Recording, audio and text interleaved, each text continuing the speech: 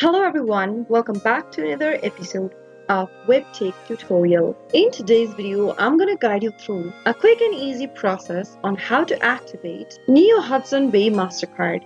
So if you want to learn how, keep watching the video till the end. Don't forget to subscribe to our channel if you've not yet. Also press the notification bell icon so that you'll never miss another upcoming upload from us.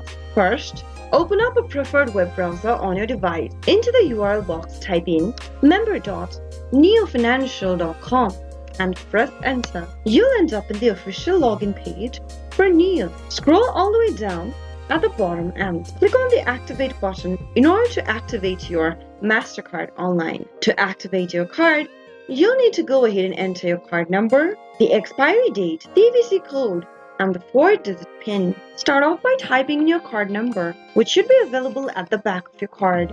On the next field, type in your expiry date. After you are done, on the next field, type in the CVC code, which is 3 digits long, and it should be available at the back of your Mastercard. On the next field, enter the 4-digit PIN that you've set for your card, and then scroll all the way down and click the continue button. Soon after you follow through the prompts till the end, you'll be able to activate your NEO Hudson Bay Mastercard online, quick and easy. If you found the video to be helpful, go ahead and give us a thumbs up. I'll soon be back with more videos like this. Thanks for watching.